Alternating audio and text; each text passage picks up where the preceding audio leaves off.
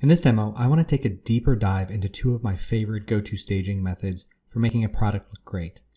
Both of these setups are all CG and can be completely set up in Stager very easily. The first is creating a bit of a monochromatic image like this. For that, I will start with another shoe I designed. This one is a little fluffier than the soccer cleat and could use a little bit more of a matte environment. I will take it over to Stager and start building a little world. For starters, I want a ground and a wall. I can easily create these by clicking the icon here on the side for the plane, or by dragging and dropping the plane icon onto the scene. I will do one and start by scaling and positioning it where I want for the ground. Then I can click it, hit Ctrl D to duplicate, and I can create a second ground plane that is going to be our back wall. I rotate that 90 degrees and place it into position. To give this room a little more life, let's add some furniture here. I love our parametric sofa model. It has tons of options and you can easily create nearly an infinite number of couches just by controlling these sliders. Once I have it looking the way I want, let's just position it against this back wall here. A plain wall can feel a little bare, so let's just throw one of our picture frame models on there. We just need to rotate it into place, scale it up to where we want it, then just make sure it's nice and centered above our sofa. For the shoe itself, let's go ahead and create a little podium for it. We can do that easily by selecting our cylinder, scaling it and positioning it into place, and then just setting our shoe on top. For that, I can grab the center gray ball of the shoe widget, and that will snap the shoe onto the surface of that cylinder. For the color of the room, let's keep it monochromatic. We can select one of the colors from our shoe and make that the color of the entire room. To do that, we just need to select one of our objects, navigate to the color parameter inside our materials tab in the bottom right of the screen. We can select the little eyedropper and just pick a color off of our shoe.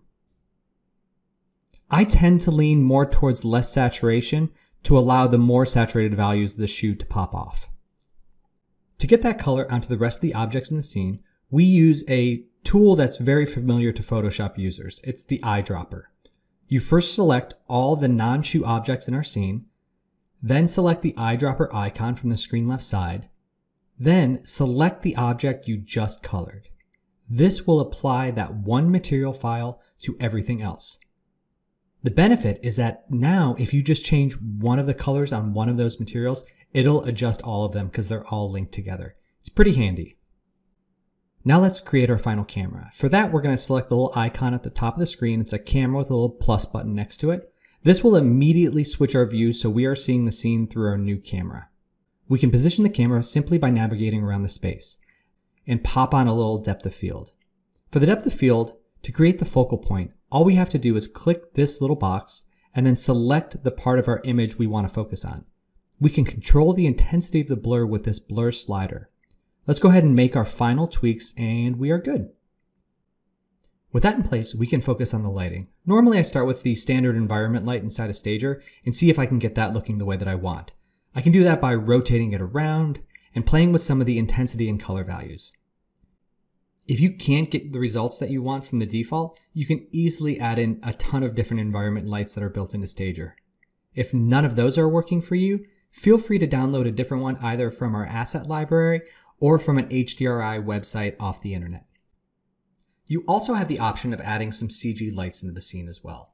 My two personal favorites are the area light and the spotlight. The area lights are great for creating some nice soft shadows. This is because you can scale up their size and a larger light source results in softer shadow quality. All you have to do is add it to your scene, point it at your objects, and adjust the exposure. And remember, when you're scaling it, the bigger the light source, the softer the lighting and shadows will be. If you're in your scene and you want to highlight a smaller region, the spotlight can be your best friend. You can add that, position it where you'd like, and adjust the outer angle of the light to really focus on the region you'd like. Now with the lighting in place, we can render it out and marvel at our beautiful monochromatic scene. For the other lighting example, I want to start with something a little shinier and more reflective. And so I'm going to go ahead and bring in our soccer cleat. For this, we're going to start in a similar way that we did the other one. We're going to create some planes, one for the ground, and we're actually going to make 2 walls for our background. So let's go ahead and create them. And again, you can just select them and hit Control D to duplicate and then just rotate them into place. In the end, it just looks like half of a box. So let's go ahead and position our shoe right here in the middle. Now I just need to create the camera again by clicking that camera icon. Let's go ahead and position it where we want and set the focal length we desire. Then we adjust the same depth of field parameters and get that into place. Now we're going to do something fun. We are actually going to use our floor and walls to light up the scene. To do that, we simply go into the material attribute of one of those planes. Scroll down to where it says emission, expand that section and turn the emission setting to 1. Since we duplicated each plane, they will all have the same base material, so adjusting one should adjust all of them. This method pretty much turns our stage into one gigantic glowing light. Now we can just place a few cameras around the scene to focus on the areas that we'd like to feature. Then we just need to render it out, and we've got our product looking beautiful in this angelic ethereal plane. This methodology is great for catalog shots or websites because they have the same background, and it creates a situation where multiple images can flow together nicely. And that's it. Now these 2 methods are just my personal way of doing it. They're not the end all be all, and you're going to develop your own, but I just thought I'd share these with you to give you a little jumping off point.